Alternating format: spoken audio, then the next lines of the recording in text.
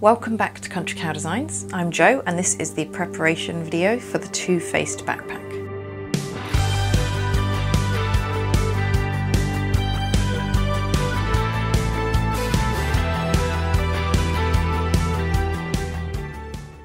So this is a new backpack sewing pattern that we're going to release on the 5th of January 2024. The sewing pattern will then be available from countrycowdesigns.com.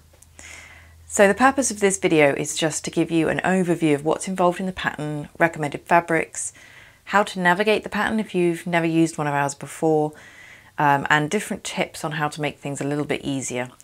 This is an advanced sewing pattern, so if you don't have a lot of experience in bag making, then hopefully this video will just give you a really good overview of what's involved before you start. So the first thing that you want to do is you want to print out the cutting and interfacing chart. So this is pages 25 and 26 of the pattern. Now in the pattern is a preparation section that tells you what to print, how to print it, all that sort of thing. But it also gives you more information here just to sort of recap it. So as with all of our patterns, we have this cutting and interfacing chart. Now what this does is it gives you an overview of everything that you're going to need to prepare before you can start. So we've got the different fabrics, we've got the first exterior and second exterior fabrics. That's because this backpack is going to be two-faced. We're going to have two fronts effectively rather than a front and a back. One is the first exterior fabric, one is the second. Now you can see there's little asterisks here which just says, for the second exterior fabric, use cotton or canvas for an easier sew. Now there is going to be a really difficult sew, especially around these corners with the zip. If you use cotton, this is going to be so much easier. If you decide to use something like vinyl, wax canvas, cork, you are going to make things harder for yourself. So just bear that in mind when you're choosing your fabrics. It also mentions to add medium weight woven interfacing to all of your cotton pieces. So I've already done that to all of mine. The only exception is this zip tab here. Now when you've got the pattern, you're going to have all of the measurements here in imperial, which is inches, and in metric, which is centimeters. So what you can do if you want to save on printing, it gives you the pattern pieces that you need to print, but actually pages 40 to 47 are all rectangles. So the rectangles, what we've done is we've shaded them. So then you know you don't need to print that pattern piece, you don't need to cut out the paper pattern piece, you can just cut it from the measurements instead if you prefer. But we know everyone's different, so we've arranged all of the fabric pattern pieces just in case. So we've got the exterior fabrics, then we've got a cork, vinyl or leather accent. Now this is for little accents on the pattern that are going to have raw edges on show. So you want to make sure that you're using a fabric such as cork or vinyl or leather, because it's going to, allow for you to have raw edges. Now for the side pockets and also the internal pocket, we need some stretch mesh fabric. So I'm using By Annie's stretch mesh fabric. This is really easy to get hold of in most of your local sewing shops and online. That's why I've gone with that. I know it's good quality as well. It's a two-way stretch, so we've got a nice little stretch width ways, but we've got very minimal stretch going that way. When you're cutting out your pattern pieces, pay attention to the pattern piece. It says which way the stretch needs to go, that it needs to go widthways. If this is your first time working with stretch fabrics, the easiest way to cut it, in my opinion, is on a mat. So you kind of just line it up on your mat, the whole thing, and then just use a rotary cutter to cut it to size, following the grid lines for your measurements. Once you start putting a quilting ruler on, sometimes it can start shifting and stretching and things like that. So for me, that's my preferred way of cutting. Now bear in mind when you're doing all of this, as you cut each thing out, you can just go ahead and tick it off. There's also labels included, so you can attach a label to each pattern piece and that way you don't forget what it is. Another alternative is that on the back of the pattern piece, you could just put the pattern piece letter. And then you'll know what piece this is when you need to refer back to it later. On the other side of the cutting chart, we have got the lining fabric. Again, it says to add your interfacing except for the zip tab. And a lot of these pieces are rectangles, so they're shaded, which means you can just cut them from the measurements if you want to. Stabilizers, we've got another note here, this hash here If you're using thick or stiff fabric for the exterior, you may wish to change the foam stabilizer to a lighter alternative, such as Thermolam High Loft fleece. So if you're using something like cork or wax canvas for your exterior fabric, and it's, you know, it's quite thick and quite stiff, it's creating its own structure, then you're probably going to want to reduce the stabilizer. The foam stabilizer that we've recommended is fantastic for things like cotton or a flexible vinyl. So for the tutorial video, I'm going to use this flexible vinyl. You can see it's not stiff, it's not kind of structured. And I'm also going to be using this cotton. So this is a water-resistant cotton canvas. So for this, the foam is an ideal stabilizer. Now we've also got an optional extra stabilizer, which is Peltex for the base. Now I love my bag bases to be nice and sturdy. I don't want them to be sagging once there's stuff in my bag.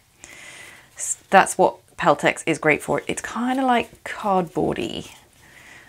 So I personally like to add this in, but that is optional. I know it's an extra expense getting another stabilizer, so if you want to just stick with the foam, it will be fine. Just if you'd like an extra stable base, this is great.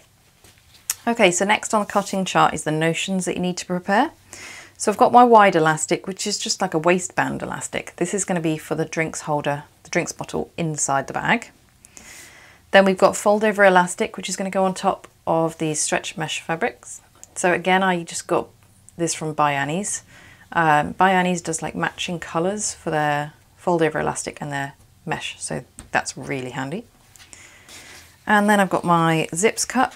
So make sure that you cut these zips to the exact length that is stated here. So what I'm using is a continuous zip tape. That means that I can put a zip pull on each side for my main zip, and we can have two zips closing towards each other. So I've cut all of my zips according to the measurements here. You're going to have 4 zips in total. You're going to have your binding as well, so you could use a double fold cotton bias binding if you want. That's quite easily available on places like Amazon. You want it to be 1/2 inch after it's folded. Alternatively, there's loads of videos out there for making your own binding. Or for me, I actually prefer to use waterproof canvas. So you'll see that in the tutorial video. I just cut it 1 inch wide and then I just fold it around the seam. It's a really nice, easy way to do it. Then I've also got the webbing for the straps and also for the grab handle. And for my hardware, I've got rivets. These are optional, but I do like the extra security that rivets offer. I've got my 2 1-inch rectangle rings, 2 1-inch strap sliders for the straps, and I've got a few zips because I haven't quite decided which style zip I want to use for each pocket and things like that yet. But we're going to have 2 on the main zip closure, 2 for the side pockets, and then 1 for the interior zip pocket. When you're cutting out your bag, there's a few things you can choose from. Now we've got these expandable pockets on the side, but really these are optional. It's not going to change the bag if you decide, hey, I don't want to have those. So that's something that you could decide to skip if you want to make this an easier and quicker make. On the inside as well, pretty much all these pockets are optional. There's not going to be any harm in if you decide I want to remove those. And then we've got here, we've got the card slots. So we've got 2 there, another 2 there, and then we've got a slip pocket for your phone. So this is the card and slip pocket option. If you're going to do this option, then you want to make sure that you cut out the card slots and slip and the card slots sides. But as it says here, then you're going to not bother cutting E. So that's optional. You can either just have this plain or you can have this pocket option.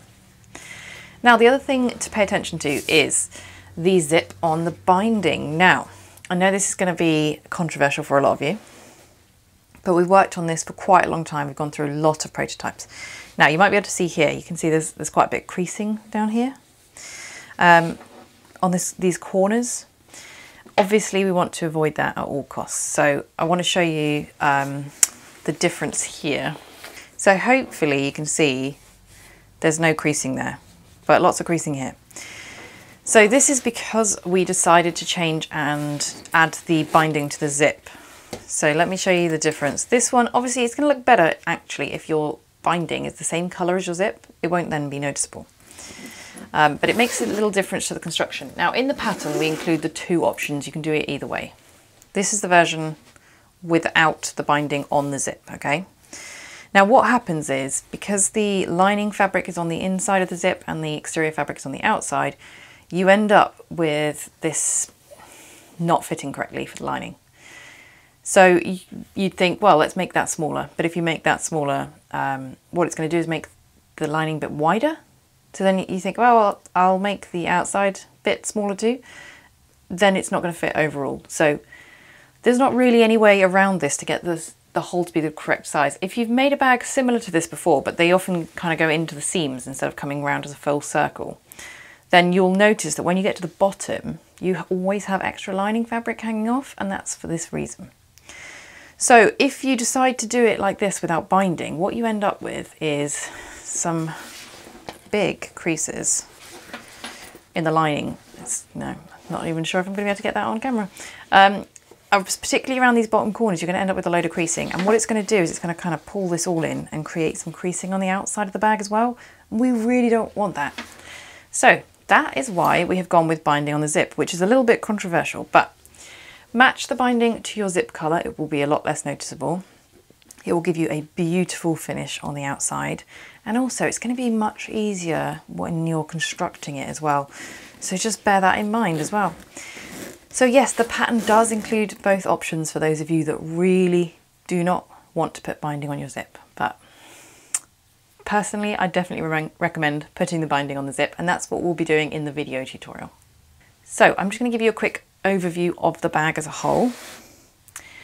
This is the main closure. You do actually have in the pattern photos laying out, you know, every pattern piece, but this is the main closure and this is the frame that goes around it. This is the frame piece. Got your base overlay on the bottom there and your 2 exterior gussets that are joined together in the centre with your expanding pocket on either side. And then on the back, this is just your main panel. So when you're wearing this and you want it to be an anti-theft backpack, you simply wear it so that this is on show to the world and nobody can get into your bag. Then on the inside, you've got the main closure, which you can add the card slots to if you want to. You've got the stretchy slip pocket and the zip pocket.